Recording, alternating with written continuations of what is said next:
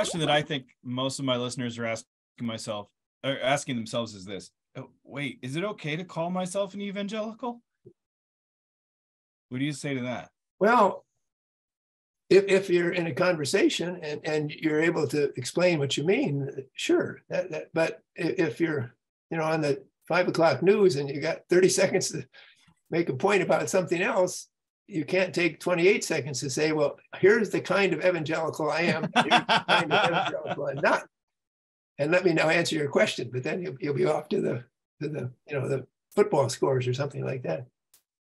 So I mean, evangelical seems to me still to be a really good word, but increasingly it becomes difficult to use it just because of what connotations are held.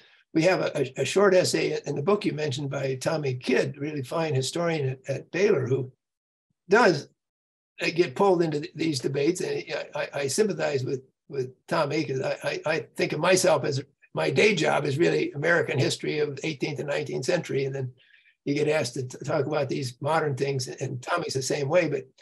But he has made a really strong effort in articles and a fine book from Yale University Press to say, well, yes, these other things are important, but evangelical really should be defined in religious terms and in history of the religious use of the term. It's, to me, a very sound argument, but it might be an argument that, he's got 15,000 people reading his books and one broadcast on the evening, 10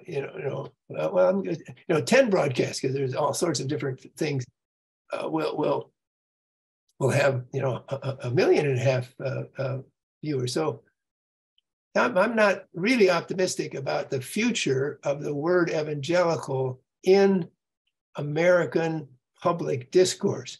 I think for world purposes, for if you're given a chance to talk about what you mean for the development of so much of church life in North America, I think I've heard from a number of sources that the only evangelical type or evangelical churches that are growing rapidly in Canada are from world constituencies. Many of the evangelical type and evangelical churches in the United States that are flourishing can be characterized in the same way.